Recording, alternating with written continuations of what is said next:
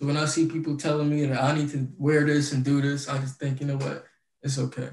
They just focused on the wrong thing. Like, I was actually just writing in my notebook, like, you can't be mad at people for what they weren't taught. If they weren't taught to work hard, if they weren't taught to chase their goals and be successful, but they're chasing everybody else's goals and chasing everybody else's success, then hopefully one day they find their way. But sometimes with most people, all you could do for them is hope for the best. Hey family, it's King Now, and you're doing Life with LaKitia on Living Her Truth.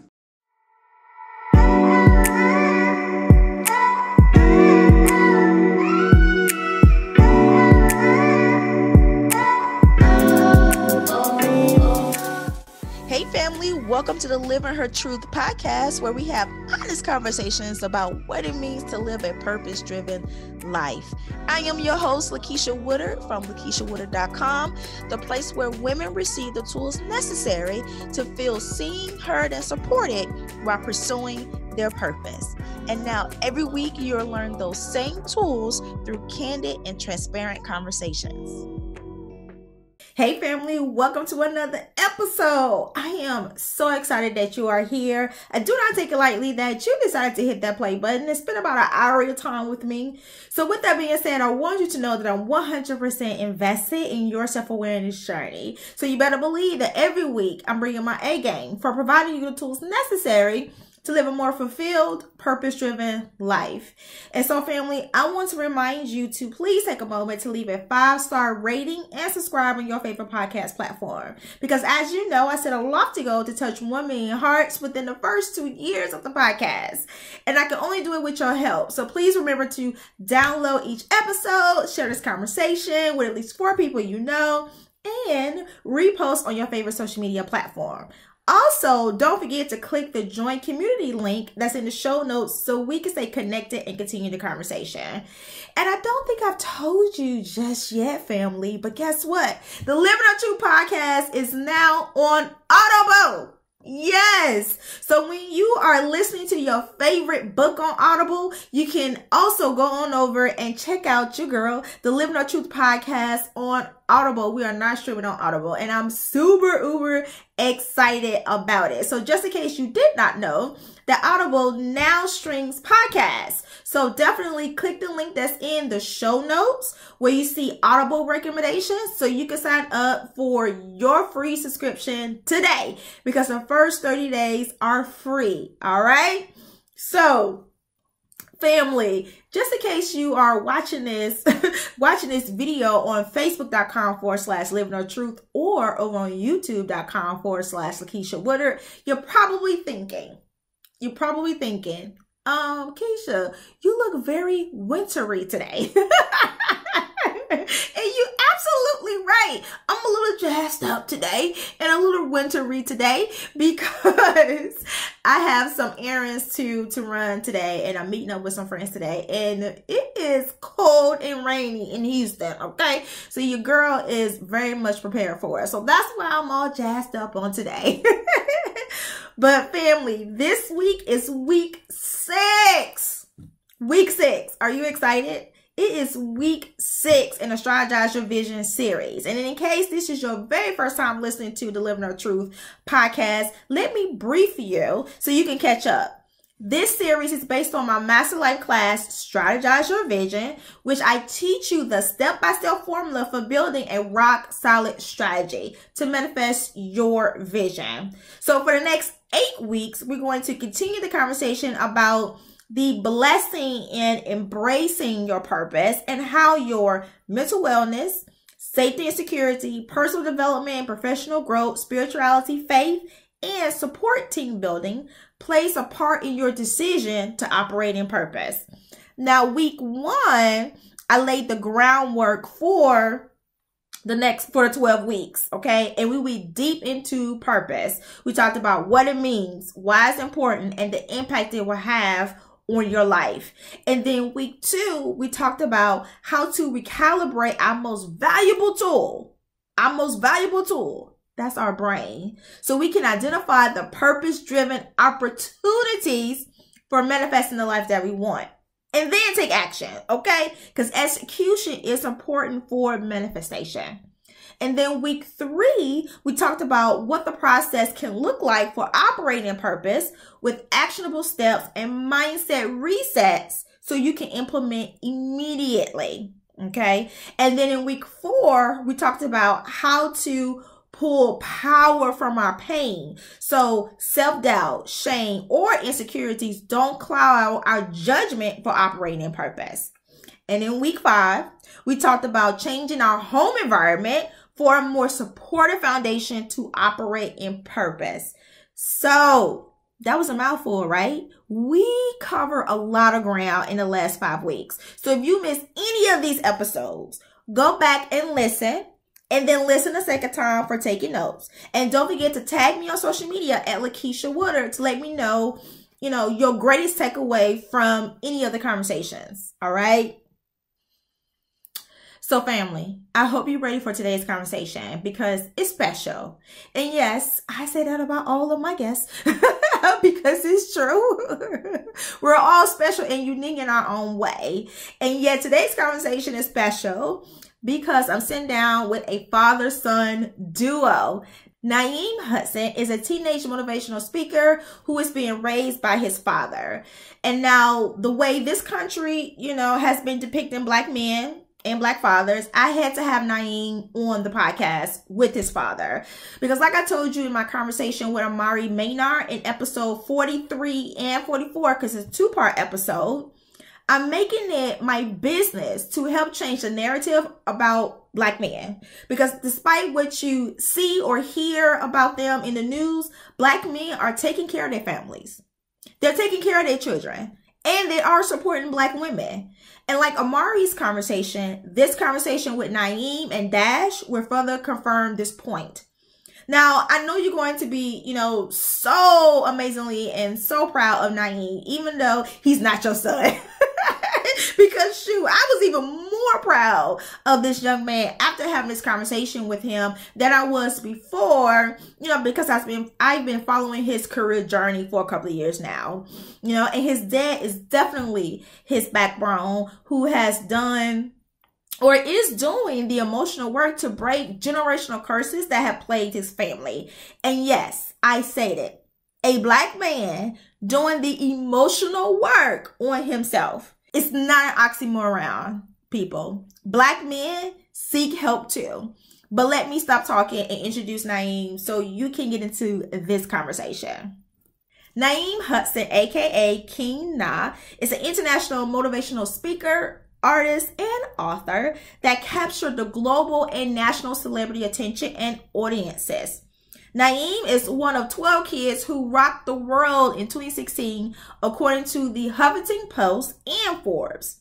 He has been interviewed and appeared on countless media platforms, including Good Morning America, and he has written his first book, We Are All Kings. It's a motivational guide for parents, sharing his journey to encourage young boys to believe in themselves as kings of greatness. Family, sit back and enjoy my conversation with Nyeeam and his father, Dash Hudson. Nyeeam and Dash, thank you so much for saying yes to having this conversation with me today. No problem. It's our pleasure. Honored. Thank you for having us. Yeah, I'm super excited about this conversation. Here on the Living Her Truth podcast, initially my audience is for women, but it's for men too, because we talk about self-awareness and what it means to live our own truth. Hey family, quick announcement. If you're ready to go deeper and would love to continue the conversation outside the podcast, then I have something just for you. I'm creating a safe, judgment-free community of like-minded people to grow and build the support team that we need to operate in purpose. If you want to join me, please visit livinghertruthpodcast.com and then click the join community button so we can partner together on your self-awareness journey. I am looking forward to getting to know each and every one of you. I am so excited to deep dive into your purpose, and we're going to have such a great time, you guys. I look forward to seeing you in the group. Now, back to the conversation. And I wanted to have you guys on here because I always like to have a youngin come on the podcast and give their perspective of purpose and living according to purpose. And having you here, Dash, it just makes it extra special because, you know, you're the dad and, you know, Black fathers need to be celebrated. You know, I think we need to hear from more Black fathers. And so if I can do that on my podcast, I'm more than willing to do that. So I am honored to have you guys here on the podcast. So I love to start off every episode just talking about how I come to know the people that I'm talking to. And this episode is no different. So King Nyeeam, I was introduced to you. I don't even know when, probably a few years now.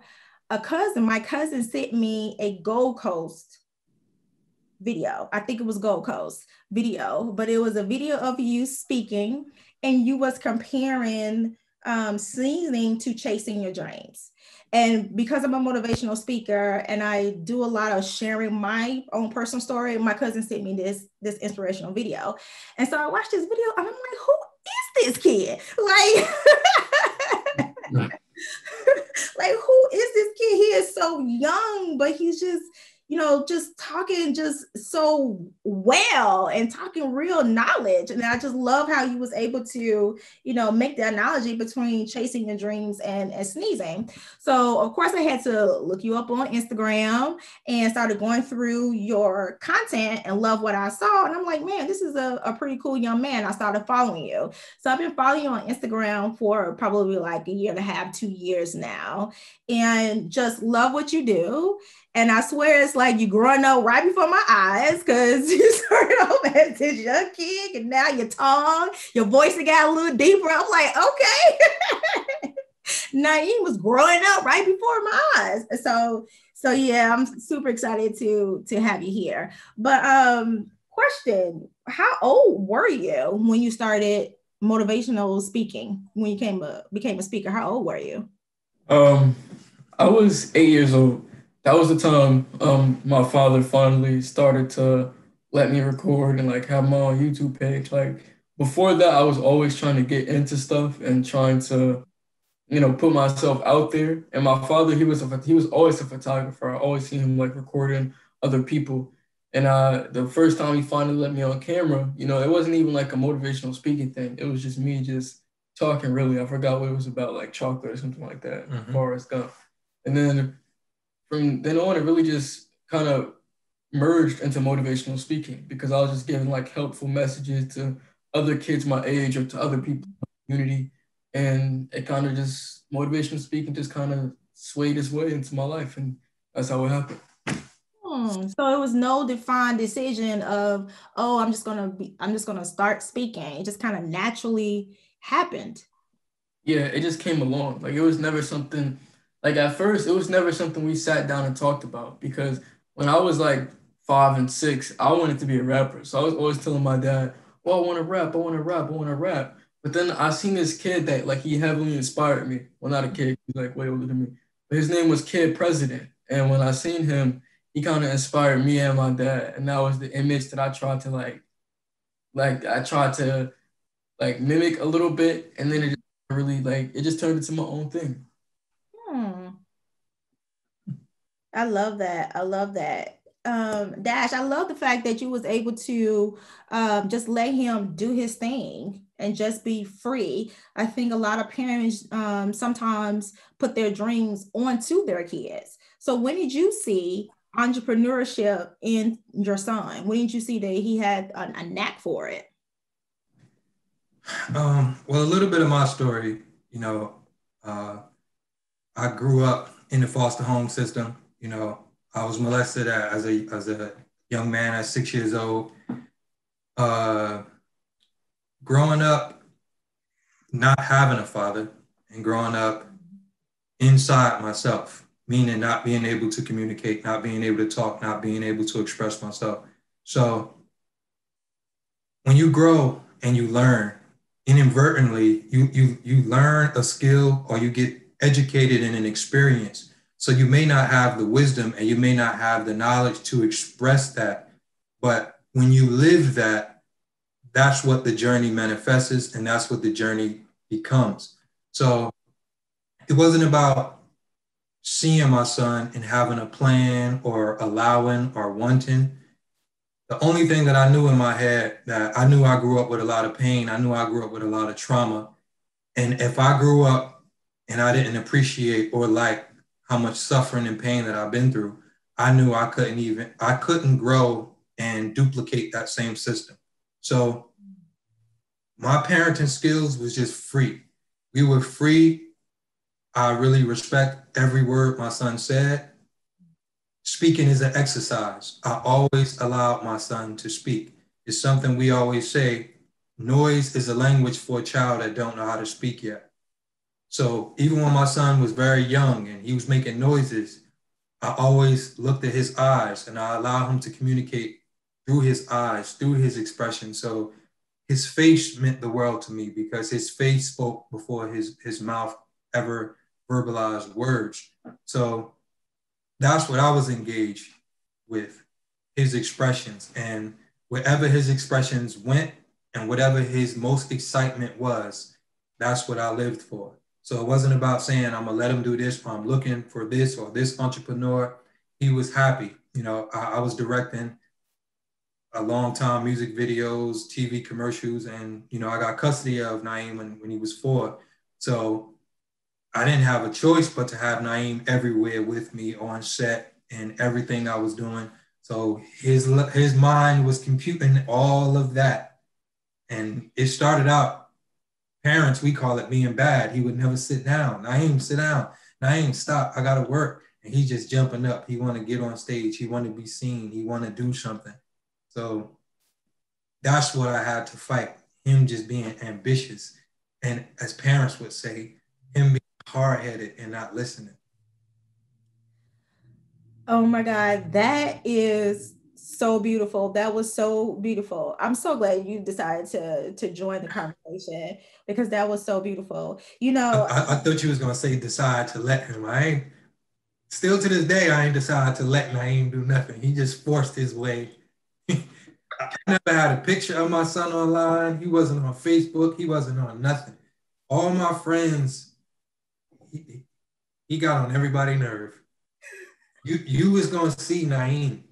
You was gonna see him. You was gonna hear him. He fought for who he is. and you respected that fight. I love that. I love the fact that you said that you respected what your son had to say. Because growing up, for me, I always heard that, you know, kids should be seen and not heard.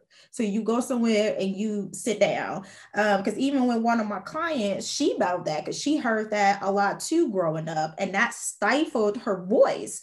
So, you know, there's a lot of things that she wanted to do in her career, like podcasting and singing and things like that. But she was afraid to use her voice because of what she's been told so much as a child. So the fact that you respected what your son had to say, even the noises before he was even able to talk, I think that is huge. And let me, you know, applaud you, give you your flowers while you're still here, because you are an example of breaking generational curses.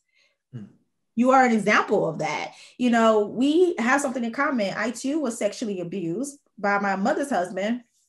And it's, for me, it started when I was 8 years old, you know, and for a long time, I didn't think it was something that, you know, was common, you know, that happened until I started speaking when I was in college. And even then, I just thought that it only happened to little girls. And until I started speaking, and little boys would come up and share with me that they were sexually abused. And that was my first time really hearing about little boys even being abused, because I really thought it was something that just happened to little girls. So the fact that you know, are brave enough to admit that, like, man, my head goes off to you, because sharing something so intimate, such an intimate part of you, and so personal, it takes a lot of guts to do that.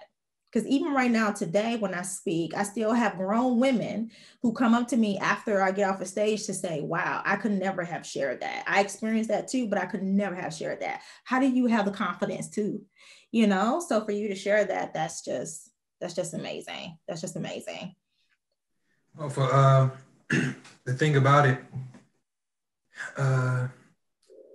I call it like an eclipse, or even if you see the pyramids, depending on the angle when you're in Egypt, you can't see the other pyramids because, or buildings, when you're behind something, it overshadows you.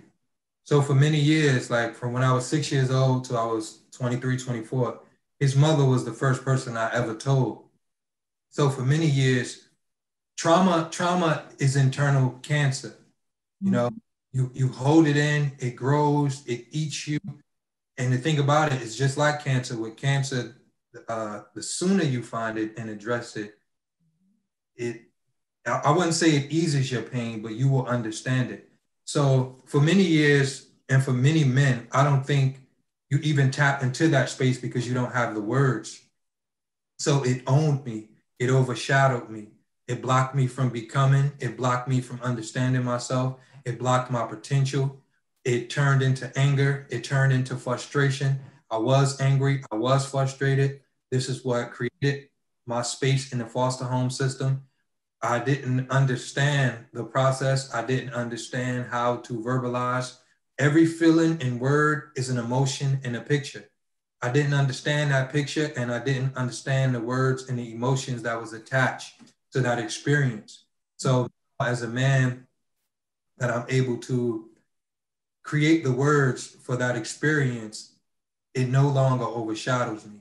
And when you have fathers that don't show up, when you have men and you have a generation of young men that's angry, that's violent, that feel invisible, because in class, I was being told I had ADHD, I was dumb, I was angry, I was aggressive, but people were just looking at the icing. And the icing is not the cake. People, what's their favorite cake? They say chocolate, they say vanilla. They're really talking about the icing. So I wasn't bad, I wasn't evil, I wasn't angry. That was just the top layer of me protecting myself. So if you got underneath that, it was pain, it was trauma, it was devastation. So if we learn to look at that, when you see a young man and you see him looking frustrated, or you see him masking, or you see him masking his pain, looking angry, looking aggravated, looking traumatized, ask what's underneath that.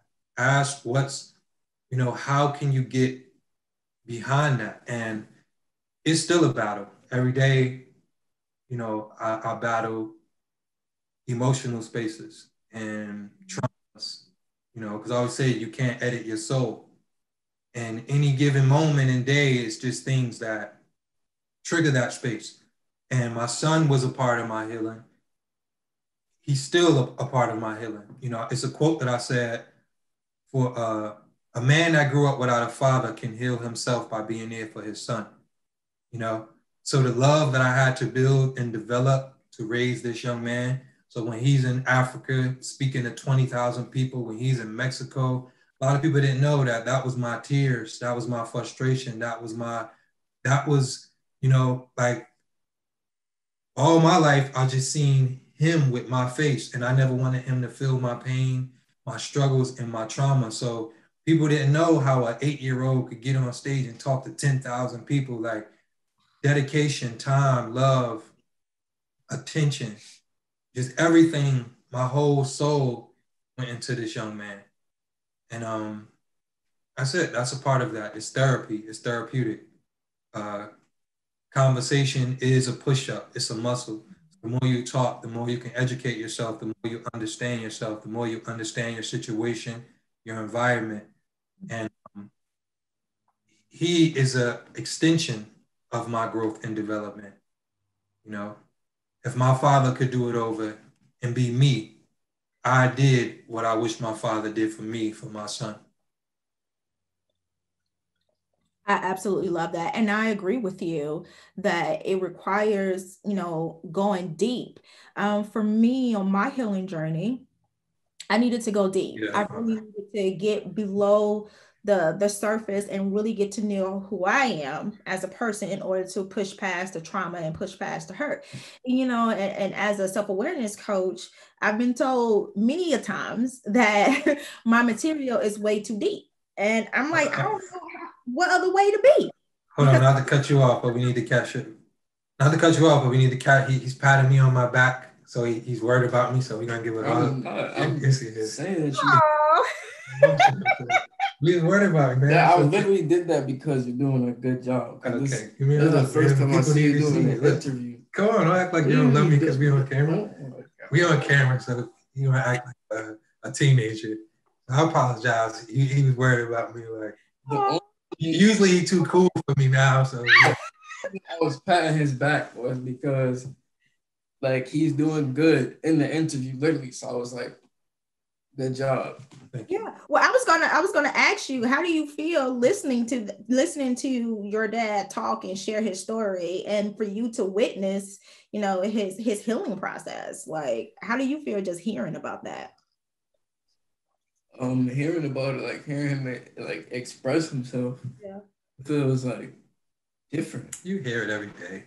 I know, but like that's usually when you're talking to people, like you're talking to the world. You're talking to a whole bunch of people. Mm-hmm. So it's like it's most definitely different. Like I would have never expected him to be on camera or in an interview like this, just speaking about, his trauma or what he's been through as a kid.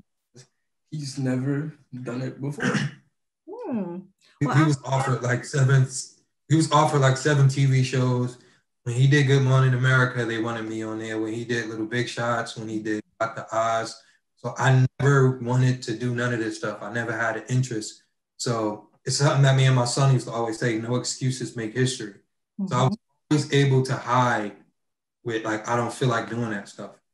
Until like my son talked to me and he started hitting me with some of the same stuff I used to tell him. And then as I started speaking and talking in the inboxes and the messages and everything that I started to get, I started to realize that this is way bigger than me.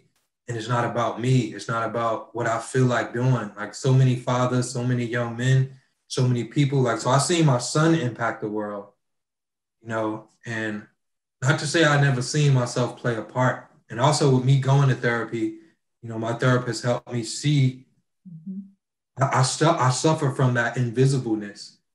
So even like traveling the world, from Namibia, Tanzania, Johannesburg, Mexico, all around the world, like I don't have no pictures of myself with him. Like, so it's like really something that my therapist allowed me to see. Like, I still feel like I'm invisible.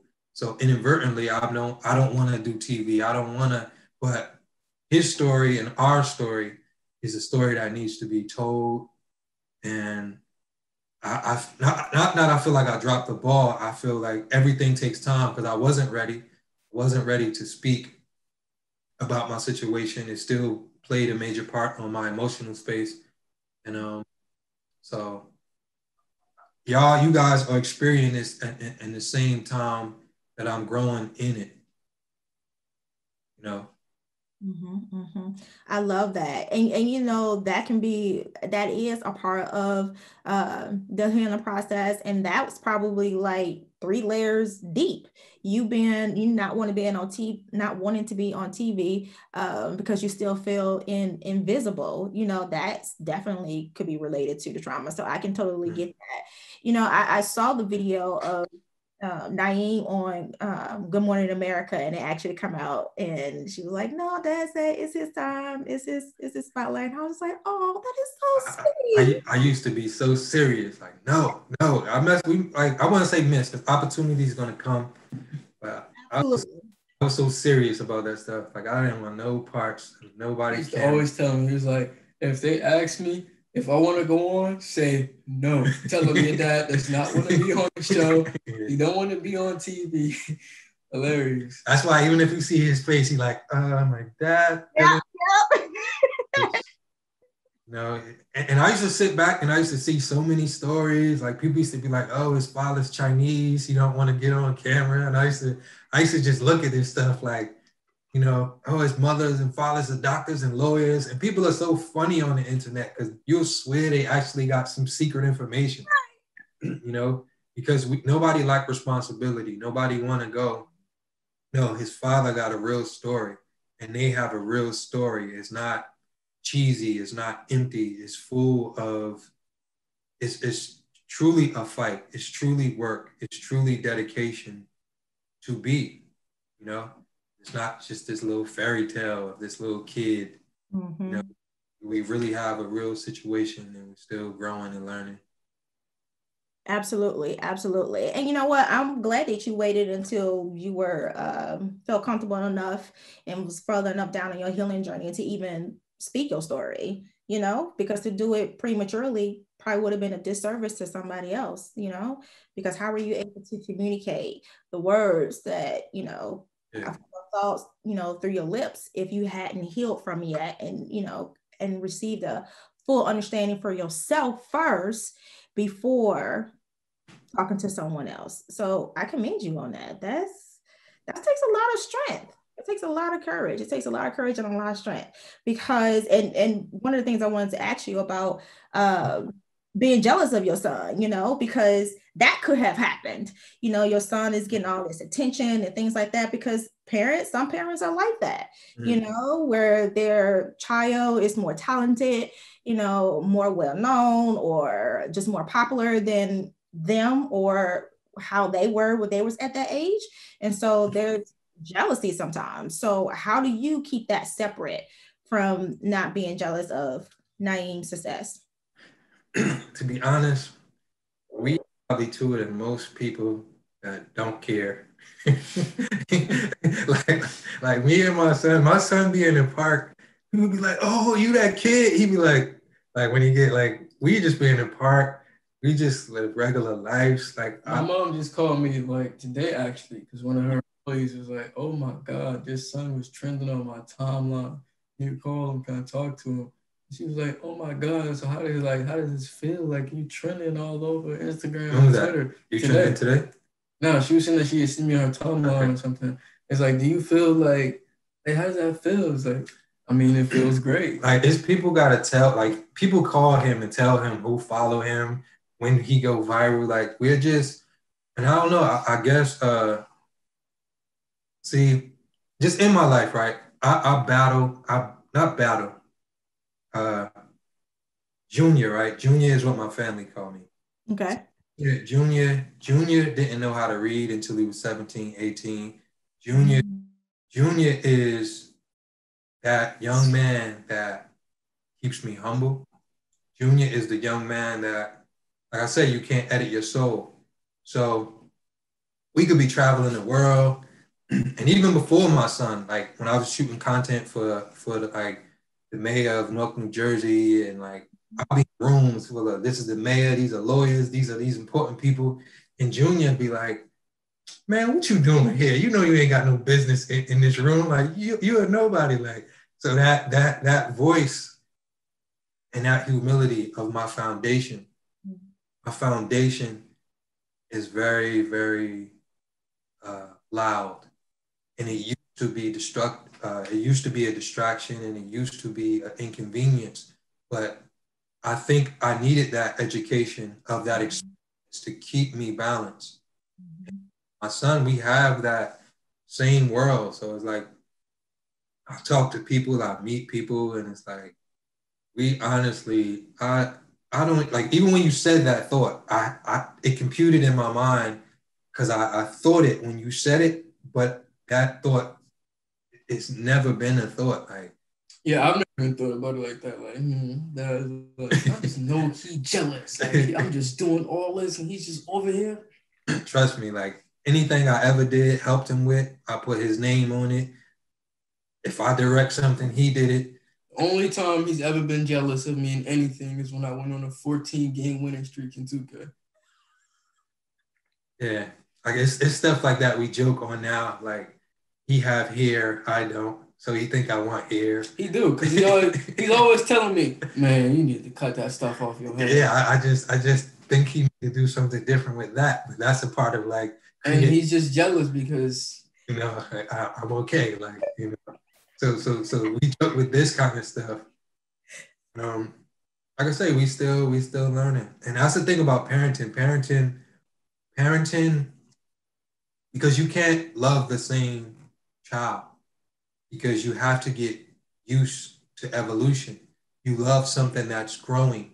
And it's a lot of parents that's stuck in the middle of the 4-year-old and the 5-year-old that they love and appreciate it. You can't stay stuck there.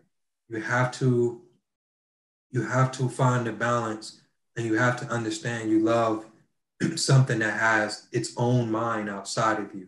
And he is not, even in the branding, like they want him to be the Fila kid. Like he's not that kid. That was 1 minute video. It was an expression. You know, any other pair of sneakers he put on, he got oh, I'm disgusted in you. You let me down. I'm unfollowing you. You're a disgrace. And it's like, you know, I have my things. Like I say, the hair, I let him be him, the earring, no, and I'd be like, hey, where you going, young man? And I just listen to what he feel and what he like. Children are a blank canvas, and they're painting themselves every day. And it's not for me to define what he should paint for himself. It's just for me to, I just try my best to understand, because I could tell, like, as soon as I came in the interview, he like probably, Daddy, take that hood off and that hat. Like, I don't know. I don't care about that. No, but we just be critiquing each other sometimes. Don't. Yes, you do. You always critique me. You tell me. I be playing. No, you know. If I put my hat a certain way, you don't need to look like that. You know. No, because you wear your hats the same 2 ways. Okay, good.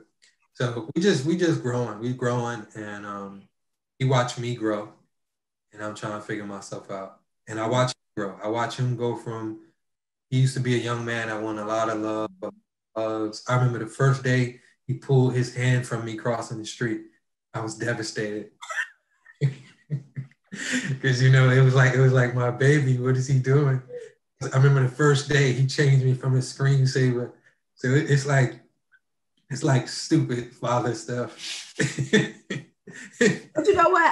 I don't have any kids yet, but I can relate, because when my niece went off to college and I called her while she was in school and she was with her little friends and she didn't want to talk to me, my little heart was broken. I was crying. I was like, you don't want to talk to me anymore? And my husband was just laughing at me like, I cannot believe. I'm like, this is a big deal. Like, she don't want to talk to her baby auntie anymore. So I can relate. That's too funny. Because the difference, I think, with us, because we are like a younger generation, so we still think we cool.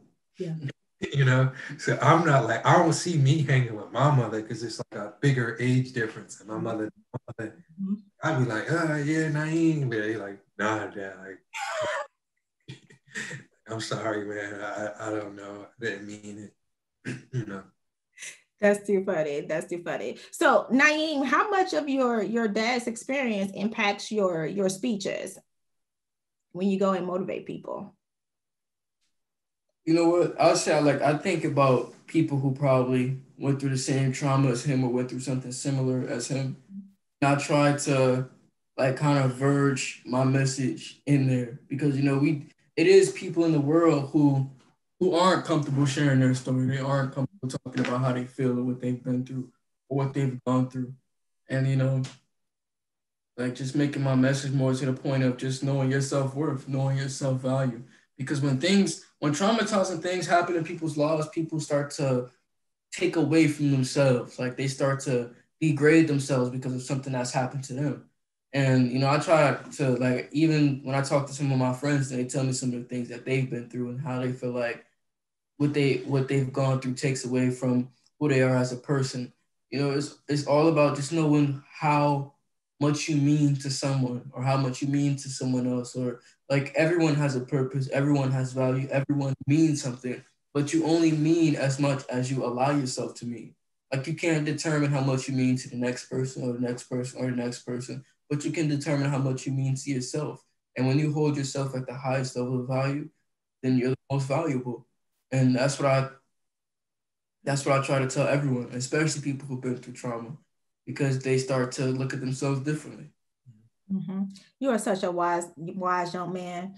I just love you. So let me ask you this. Do you think that you are operating purpose? Do you think you have fully identified and embraced your purpose and operating your purpose? I would say so, yes. Because it's even when I'm not motivational speaking, I do my best to encourage people. One person I am in my friend group, when everyone has a problem going on at home or they got problems with school, everyone comes to me. They come to Nyeeam, they talk to Nyeeam. So I'm the motivational speaker on stage and motivational motivator off stage. Yeah.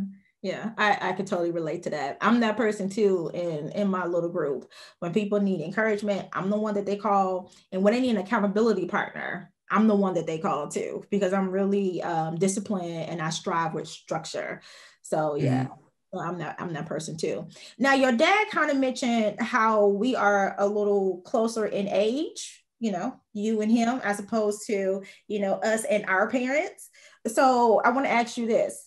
Do you think that our generation, me and your dad's generation, do you think that we have properly prepared your generation to deal with like racism and social injustice and all of this crazy stuff that's happening in the world today as it relates to Black people?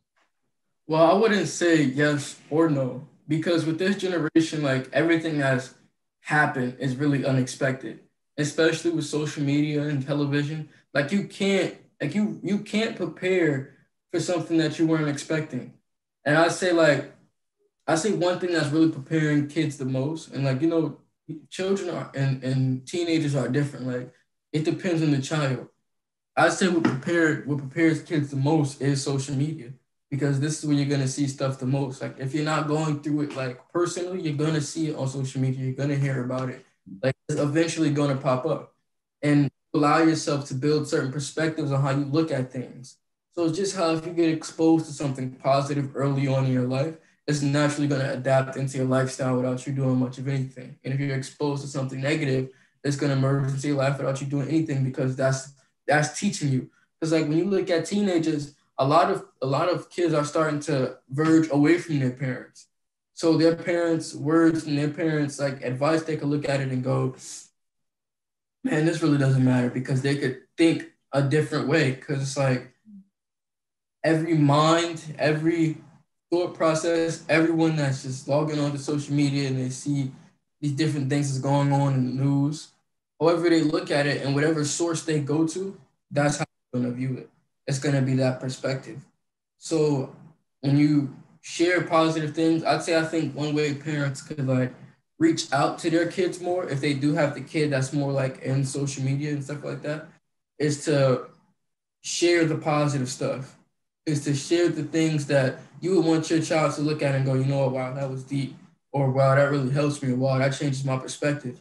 Because with social media, this is the biggest influencer. Like, it's no longer celebrities, it's no longer like artists. It's like it's social media. Anything that is being done on social media, anything that's a trend on social media, is now being followed. So if a kid is logging onto social media and they see something about racism, but it's putting a positive spin on it, they're gonna start to think, you know what, maybe this is right, or like it's just however they look at it. It's different, like I said, because every person's mind is different. But I say social media is really what's preparing kids the most. Wow. Because it's also about the process. And the thing about learning, it's how did that information, how were you introduced to the information? So the thing about like slavery movies, or when you talk about racism, a lot of people introduce it with an emotional impact with it. So if you're showing me Martin Luther King or you're showing me slavery movies, now I have a negative vibration that happens. So it makes me angry. It makes me feel mad. It makes me feel so. Think about if you learn about like when people are teaching you about things they love, Yeah. like or imagine math, like somebody teaching you math, but it was math people that came and then they took the numbers and they hung the numbers and like, once you emotionally impact me and traumatize me, I can't take this information and make it beneficial to me. So if you're looking at racism like a problem, what do you want me to do when you're teaching me this? Do you want me to just feel it? Do you want me to understand it, overstand it, or create a solution for it? So if you want me to create a solution for something, I don't think I should be emotionally impacted, or you have to teach me the context before you just show a kid something that emotionally impacts them. Because information, like I said, words have a picture. So inadvertently, when we're saying racism, we're saying slavery, and then slavery was the picture. So the same thing when you say love to multiple people, love could turn into how many times they was rejected. So now someone run away and you think they hate you, but they just hate that they love you, because everybody that they love hurts them. So now they run away from that word because that word has a negative picture to it.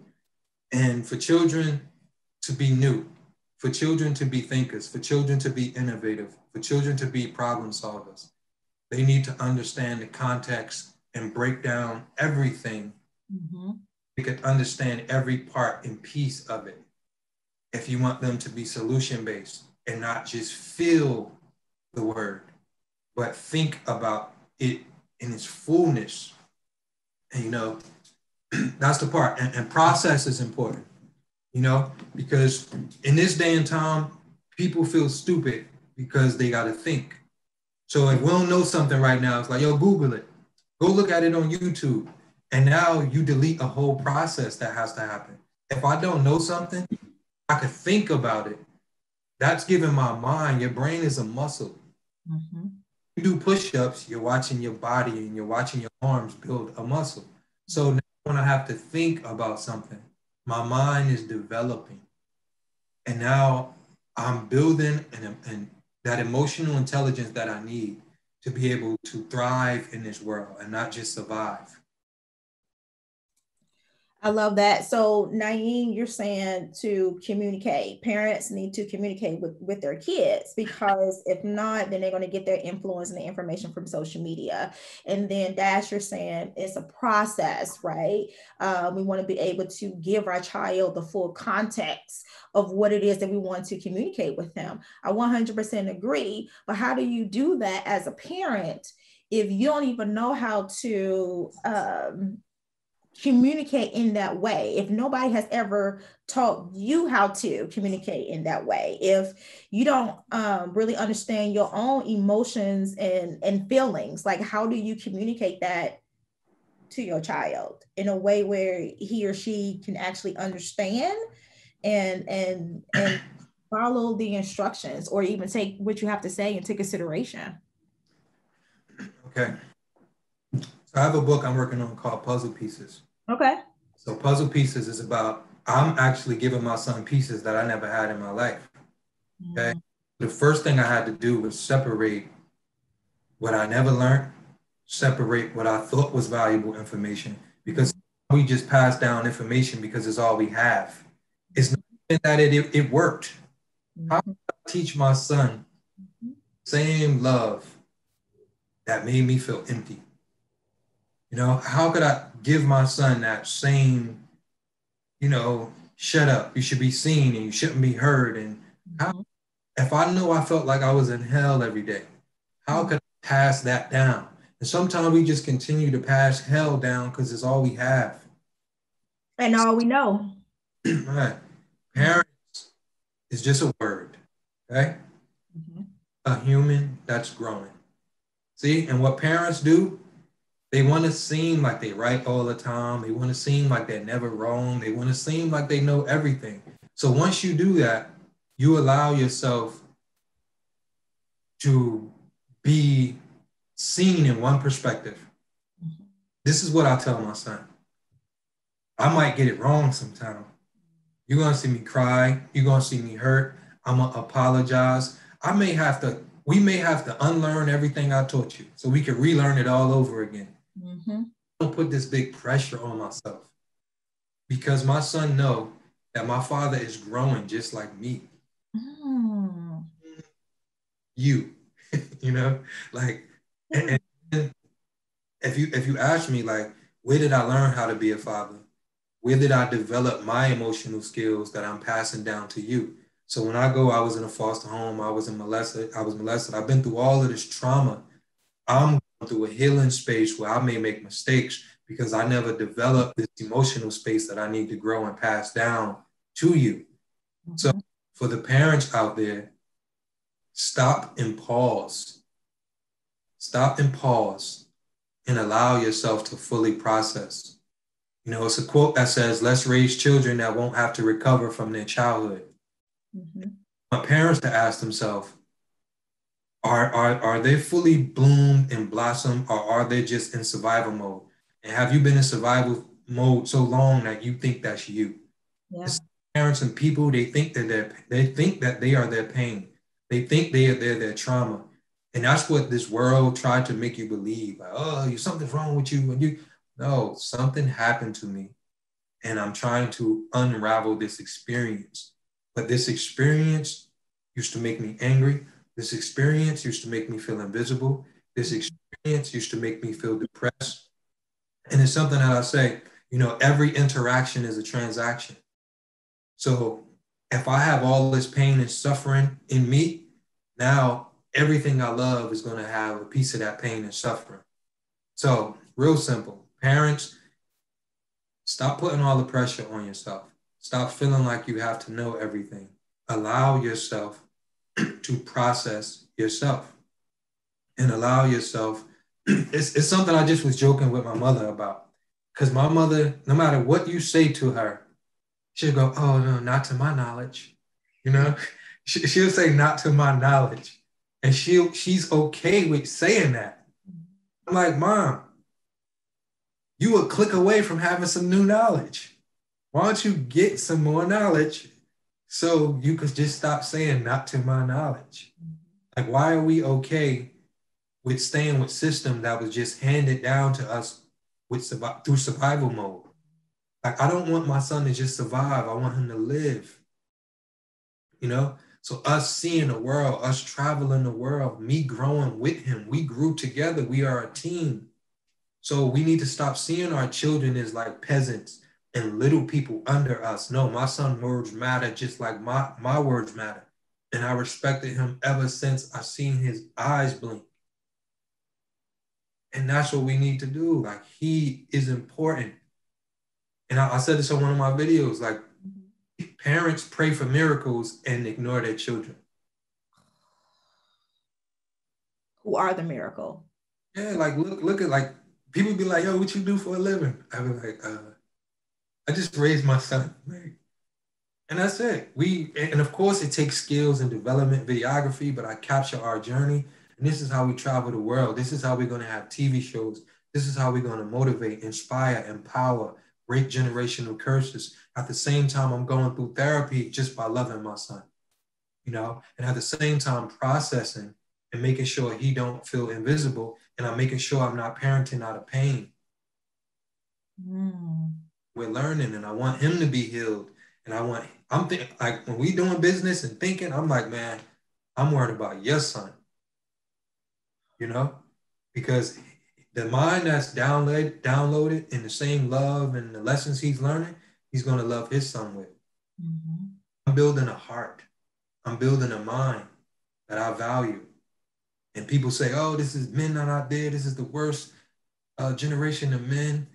But who was in charge of the men when we were boys? Not to blame it on anybody. We need to rebuild, because I don't think we build this system out of a positive space. We built these systems that we're raising each other out of survival mode, and they need to be rebuilt. They need to be reprogrammed. We need a new curriculum on parenting and love and affection. Like, why do we have a universal language of, oh, kids should be seen and not heard? We all heard that. Why? We need positive things. We need like, children are like refrigerators. They only have what you put in them. Like, these things should be viral through a parenting experience. Mm-hmm. I don't know how to be a parent. I'm learning how to be a parent.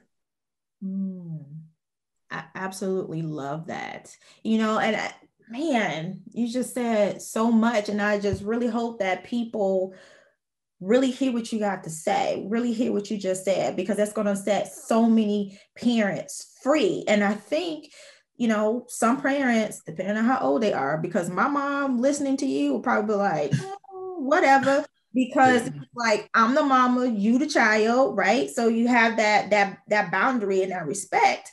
But it's just like, but Mom, I still would respect you. I'm going to respect you, regardless, because you're my mom. But I can have even more respect for you if you're willing to say, hey, I'm human. I'm growing. We're growing together, especially when you had me at 16 years old. Ma'am, we're growing. Yeah. Okay, we're growing together, and that's okay. But I think a lot of parents do put that pressure on themselves to have to know it all and to be perfect, in order to raise their kid. But I love the fact that you said that you're not even just thinking about Nyeeam, but you're thinking about his son. Like, man, if my daddy would just thought about my kids. Now, only me, but you didn't think about my kids either. So now I gotta call my daddy and be like, Pops. It's important. Like, he just bought 2K21. Mm-hmm. When you buy that game and download it, they already working on 2K22. Mm-hmm. Saying like, I can't just, it's not about just your mind and your heart. And why would I make you invisible? And think about what parents are to us. And if the most important person in the world make you invisible, how do you introduce your space to anyone else? And someone asked me that, I forgot. I think we were in, I don't know. I think we was in like TD Jakes' church in Houston. He spoke, and he asked me, man, like, how did you build his confidence? And I had to think, and I really was thinking. I'm like, I just never broke it down to build it. It was just. How about that? Yeah, like, and that's the thing. It's like, you go through the education system or the quote unquote whatever system it is, you be needing a whole new life. You be needing a whole new life, a whole new heart, because they tear you down so much. Mm-hmm. Mental trickery. Something I say too, like emotionally transmitted diseases. Like, we're so impacted and so traumatized, and we don't even understand like that we're walking around just impacting people. And I say, help can't help. You need help, I need help, he need help. And we just all just killing each other. No freedom. So to be revolution starts in the heart. Revolution starts, with me seeing your soul and treating it like it's mine. So I can't lie to him. I can't, and then like literally my son could go back and you can mute me. I live like my son, like, I don't ever want you to see me and lose respect for me. I don't ever want to like put myself in harm's way. My son made me want to live. My son made me want to fight. My son made me feel reborn again. Because I had the opportunity to make a heart not feel what I felt. And then like, that's why another thing, if you ask me what's one of the greatest things that ever happened to me, or what's my biggest lesson in blessing is being molested, being in a foster home. Like, you remove that. Do I even know how to be? Remove that. He probably don't even know me. I'm probably in the club turning up right now. Like, that trauma humbled me. That trauma, sat me down. That trauma showed me a different level of love. So, we discredit our blessings. We discredit the things that make us who we are. So even though it caused me so much pain, even though it owned me, it also gave me the heart I have. And it also gave me, I always say, your perception and perspective controls your reality. And I see with the pain that was created through my experience, and I don't regret it. I don't regret what it made me. Of course, I would go back and rescue me. Yeah. I agree. I agree with you. I feel the same way about my experience with sexual abuse. I feel like because that happened, that built up my thick skin, my perseverance, and my determination. If you take that away from me, there's no telling where I'd be. I probably still in the hood in Chicago, probably with 7, 8 kids by like 8 different baby daddies, to be completely honest with you. For real. Like I said, like Nyeeam would be like, "Where's my dad?" I'm like, Hello, who is this? I'm your son. I don't got no son. Like, you know what I mean? Like, Yeah. I Absolutely. don't got no son. I don't know you. Absolutely. Yeah, I agree. So, Nyeeam, do you feel pressure to be perfect, to be this perfect person, because you're a motivational speaker after knowing everything that your dad has gone through and all of the love and time and energy he's putting into you to be, the best version of you? Do you feel any pressure that comes with that? Well, of course, I feel pressure when it comes to being my best self. To being perfect, not really. I'd only say that people that pressure me to be perfect is social media. I don't even think I can use the bathroom a certain way and not get slandered.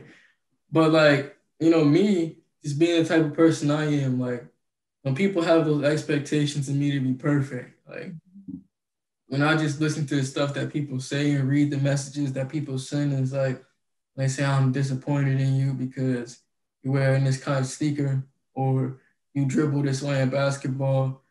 I just look at it and go, well, it's not much I can do about that because that's their perspective and that's what they think. Like they're all human beings and the same people behind the screen on the keyboard that's typing all the stuff has their own life problems going on. They got their own secrets. They got their own things that if it was ever put out in this world, they would be embarrassed about. But of course, no one would speak about it because the pressure that they put on you isn't even the pressure that they put on themselves. Like no one, I'm not gonna say no one, but half the people that could comment on these celebrities, comment section, and not even celebrities, but daily people that work hard every day. If they could be in their comment section saying, "Oh, you need to work on this," or "You need to get better at this," they're not even working on themselves. They're telling other people what they should be working on, which means they're distracted and they're focused on the wrong thing. So when I see people telling me that I need to wear this and do this, I just think, you know what? It's okay. They just focused on the wrong thing. Like I was actually just writing in my notebook, like you can't be mad at people for what they weren't taught. If they weren't taught to work hard, if they weren't taught to chase their goals and be successful, but they're chasing everybody else's goals and chasing everybody else's success, then hopefully one day they find their way. But sometimes with most people, all you could do for them is hope for the best. Mm-hmm. Can't be mad at people for what they wasn't taught. I absolutely love that. Do you think your followers in your community? I mean, because I just said at the beginning how I feel like you are literally growing up right before my eyes. Do you think people are giving you that grace and space to like grow up? I mean, No, I I am forever a 1 minute video 9-year-old boy in some people's hearts. And you know what? I'm okay with that. If I'm the feline kid for the rest of my life to the day I am not on this earth anymore, I am fine with that. If that's what people see, it's like you just gotta let people think what they're gonna think. You gotta let people see what they're gonna see. Like what kind of person am I to be trying to convince someone else that I'm a completely different person? I don't have time for that. Like I'm living my life, I'm chasing my dreams, I'm playing 2K. I'm happy. I'm in my head, I'm succeeding. I have so much more success and things to accomplish. I'm not gonna chase this other person down and be like, well, look at this. I'm not the 1 minute video anymore. I've done this, I'm doing that, I'm doing that. Like, that's just wasting my time. I got so many other things that I could be focused on, like keeping my winning streak alive in the game than worried about what other people feel and have to say. What I try to explain him that he is a glimmer of hope for people. So I would say when you inspire, you're held accountable for the inspiration. Time is not even that. People don't want you to change. Especially in growing up, like so many mothers and so many parents, there's not a lot of images of positive young men, positive young black men, or whatever the case. And you were that hope, you were that inspiration. So, and that's why like we did have to tone his brand down and some of the things he talked about. And I was very careful with that because he always used to get, you're Jesus, you're the next president, you're the next this, and you're the next that, and you're the next Martin Luther King, you're the next Malcolm X. And I'm like, I ain't be you. Be you, At the same time, it is a brand space you're building and people do respect you, but there's nothing you can't do because, and as his father, like, he is really a great young man, you know, and I don't care about no brand, like, and his father is like, I tried to do everything in the world, whatever it was to be a bad kid, I tried to do it, you know? So he is perfect if you comparing him to like me and the kids I knew. He's a beautiful soul. Like, and I genuinely mean that. And even though I get on him about simple stuff, make your bed, stop peeing on the toilet seat. I do not. You know, because it's like we two grown humans, and now you a man now. Like, so this ain't like baby pee no more. Like, I don't feel like cleaning this stuff. Like, we two grown humans, you know. So it's different now. Like, so it's simple stuff, but it's baby stuff, and even his like issues with me. Like, he's amazing. Like, you know, he's cool. He cool. And parents, that's what we do. Like, so sometimes I stare at my son, like when he cool. Like, my son is cool. He cool. Yeah, we love your son. We do. He's cool. He's cool. How do you keep a level head when people say things like, "Oh, you're the next MLK, you're the next Jesus, you're the next president"? How do you keep a level head? Because you are pretty dope. You're pretty dope. But how do you keep a level head? I'm really just a chill person. Like, when people say things and like they put like pressure on me, like, I'll look at it, I'll take it into consideration, like, okay, this is a person that's inspired and motivated. But it was never like, oh my God, people have all these expectations of me. What am I gonna do? What am I gonna say? It's like I'm really just always relaxed. Like, I'm in my own zone. Like, if I'm not just laughing and being goofy, or like the time that I've ever, like, the most I've ever gotten like mad at something or felt pressure in something is when I'm actually playing basketball. Like, I'm losing like bad. Like, that's the only time you'll ever see me outside of my level-headed self. Like, other than that, I'm walking around the house and like I just have this face all day. Like, I'm just a play fiend. I'm just relaxed. So it's like when I just see things and I see like people inspired and motivated, I have no problem with like expectations that people have. But it's like one thing I do try to make clear to people is like, I am going to be who I am going to be. I am a 15-year-old young man and I have so much life ahead of me. I don't know what changes I'm going to make in my future. I don't know what I'm going to be and what I'm going to do. Because when I was 9, I still thought I was going to be playing with Ninja Turtle action figures for the rest of my life. But things eventually change. So it's like just keeping my eyes open for the future and, making sure people know that I'm going to do whatever in my life makes me happy or I feel like benefits me. And the thing about it, like the same thing I try to tell him, like, because you wait till you get old to travel the world, see the world. It's like when you already did that at 8, when you it was my first time in Africa with Tanzania, and he 9, and then we done been there, Namibia, Tanzania, Johannesburg, and it's like, so I don't even know how he's going to process that. Like, we talk about it, and I ask him those questions, like, do you understand how big you are? Do you understand this? And we watch old clips. He just had a revelation, like me showing him some old clips he never seen, but that's the difference also with this generation, that they're so documented. Like, literally, I have his whole life on camera. Like when I look at me traveling and stuff and being on TV, like when you accomplish so many big things, like the little things become simple. Yeah. Mm-hmm. Well, the little things become the big things. Right? Yeah, the little things become the big things. He gets super happy. Like the most excitement that I've had, like, in this past few months is going to the movies with all of my friends. Like, that was like so big for me. It was like, wow, I'm at the movies with all of my friends. It's like, what did I go see? we seen like on we seen some movie. I didn't even care about the movie. I'm just like I'm here with my friends. We taking pictures. We relaxing. We having a good time. That's what was most important to me. Like just going to the mall with this one friend that I knew for my entire life. Like that's what makes me happy. Like I say the pinnacle to my happiness is doing like I love being around people. Like when I'm just by myself, it's like man, it's so boring.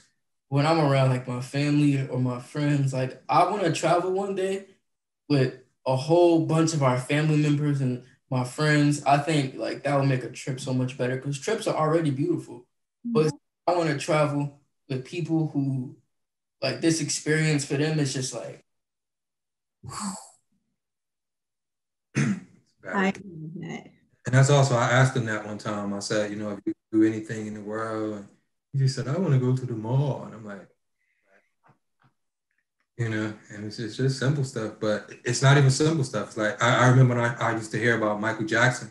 They said he used to put a mask on and walk around the mall. And it's like, you know, and it's about that balance. And that has been like the plus in this situation with COVID, because this is like his first time since he was 9, like almost having a whole year. We used to be on the road like 2 to 3 times a month, kind of. you want me to go the charger? This is going to be good. Do you get the chance to have a lot of interviews where you could just kind of like freely talk about yourself so people can get to know you a little bit more? Because you probably do like a lot of sound bites, huh?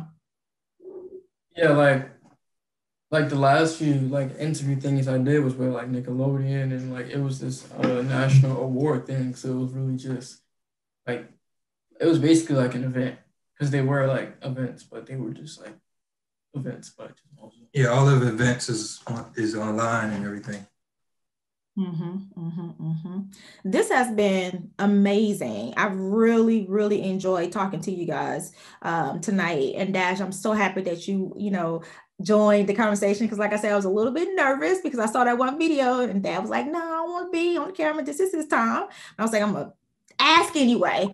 Right? Closed mouth don't get fed. So I'm so glad to have both of you guys here on the podcast. But before I let you go, Nyeeam, I gotta ask you because I always ask my guests, what book have you read, or Audible book, because I'm addicted to Audible, but what book have you read or listened to that has inspired you in some way? I've actually been reading a lot of books. I was just reading one like before we started the interview. Mhm. I would say Jay-Z's book Decoded. That's one of the books that I've really been enjoying. I say the reason why I enjoy that book so much is because when you look at someone who has been through so much, but they still are able to accomplish so much as well with all the things and pain that they experienced, and especially when it's a person that looks like you and you see where they've come from and how much they've succeeded, it inspires you to see Jay-Z. He's a billionaire now. He owns companies. He owns an NFL team. It's beautiful to watch. Partial on Yeah, partial owner, but still, like it's beautiful, it. especially reading his book about where he comes from, the things he's been through, and stuff he's did, and to see where he's at now. I don't think I knew that he wrote a book, so I'm definitely gonna have to check out Decoded. And Jay-Z is a good example of someone who did not let people keep him in a box. He moved way beyond just being a An rapper. artist. Yeah, you just listed, a lot of his accomplishments right there. So I'm definitely gonna have to check out that book. And this book hasn't been recommended yet on the podcast, so definitely have to check it out. So, last question before I let you guys go. When describing the meaning of living your truth, I want you to complete this phrase. Okay, I'm gonna give you 2 words, and you tell me what your third word is. Okay, self-awareness, purpose, and Wait, I'm sorry, I didn't hear the first one because my father. Self-awareness. Oh, self-awareness. self-awareness, purpose. And You want him to make up his own word? Yeah. Mhm. self-esteem. Self-esteem is important. I love that. I love that. It goes because when you have self-awareness and you know what your purpose is, you have a better self-esteem. Your self-esteem is a lot higher. That's one thing. Like I feel like people look over a little bit. Like that's something that we really need in our lives. When you don't have self-esteem, anyone and everyone can influence you. Anyone could tell you anything and it could affect you and it could hurt you. When your self-esteem is high, no one could touch you. And just like you said earlier, you don't spend your time trying to force people to see you as who you are right now. That's right there as an example of how high your self-esteem is, because how many people fall into that trap when somebody says something negative to them on social media? People fall into that trap all the time. But you guys have been amazing. Thank you so much. No, thank you. You know, even as we doing this, like he gets so much requests and all of this stuff. It's like this, just like, because this is what we need to be doing in here, like these Zooms and just talks and stuff like that. I told him he should start like a sports podcast. But thank you for having us. I wish you much success. You have a very cool piece, exclusive piece. So, you know, we'll help you try to get it out there as well. We thank you and we appreciate you. Thank you so much. Thanks for being so open in the conversation today. I really appreciate that. Okay, so let me tell you why I feel so honored in this moment right now. Like after the show, Dash told me that this conversation was the first time that he has been on camera or has been interviewed during his son's career. Now you heard how young Nyeeam was when he started, right? So naturally, people wanted to meet his dad. But Dash will always decline the invitation to speak, you know, because he didn't want to steal his son's shine. You know, how cool is that, right? And, you know, doing my research on the two, I found a video of Nyeeam on Good Morning America where he was being interviewed by Robin Roberts. And Robin asked Dash to come out and he said no. So knowing this is his first interview, you know, together with his son, you know, on my podcast platform has me feeling really, really honored right now. So not only did Dash join the conversation, but he shared a lot about his healing journey and how his healing journey has impacted his son. And then you got to hear how Nyeeam was able to find strength and encouragement in his father's healing journey. And, you know, I think some parents, and you know, if you're a parent, maybe you can relate. I think that some parents tend to hide their hurt and hide their shame from their child in order to maintain their child's respect. And I think in this case, we don't give our children, you know, the benefit of the doubt. I think healing from hurt and shame should be exemplified in the home as a way to teach your child how to be authentic in a world that doesn't accept their authenticity. You know, showing your child how to heal will teach them how to embrace their uniqueness, for operate in purpose, to avoid the traps that society can put out there for them. So, something to think about, something to really meditate on, to take into consideration, and to have a conversation with, you know, your children, like Nyeeam so eloquently stated and advised us to do during our conversation. Now, after having this wonderful conversation and commentary about parenting, you're probably thinking, Keisha, I would love to raise a child like Nyeeam, but the way my dating life is set up, no worries. I got you covered. Just come back next week so we can talk about it. Family, thank you so much for taking the time to listen to my podcast every single week. If you need help making the connection between supporting your family and operating in purpose, then head on over to strategizeyourvision.com for more information. Also note that all Audible recommendations given on any episode are linked in the show notes, and you can try Audible for free. Please remember to leave a 5-star rating and subscribe on your favorite podcast platform. And also don't forget, click the join community link that's in the show notes so we can stay connected. Family, as you know, I set a lofty goal to touch 1 million hearts within the first 2 years of the podcast, and I can only do it with your help. So please remember to download each episode, share the conversation with at least 4 people you know, and repost on your favorite social media platform. Well, family, I appreciate you. Has anybody told you that today? Has anybody told you how much they appreciate you today? Well, I do. And my heart is filled with so much gratitude. So until next time, always remember that you are enough and your truth is beautiful.